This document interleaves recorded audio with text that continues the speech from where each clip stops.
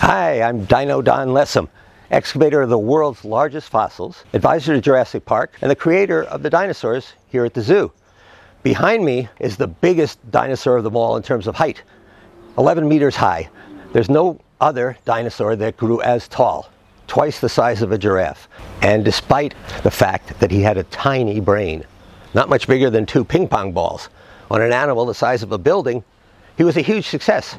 This form of dinosaur, the 4-legged giant sauropods, lived longer than any other kind of dinosaurs in more places in the world. So sometimes you can be dumb and be a big success. Behind me are some baby brachiosaurs. You wouldn't believe it, but these guys are only a few weeks old. The strategy of dinosaurs, all dinosaurs, was to lay eggs. And those eggs weren't very big. The biggest dinosaur egg is only this big. And yet they grew to enormous size because they grew very fast. These little babies, once out of the egg, probably grew 200 kilos a week. It's amazing. They eat a lot.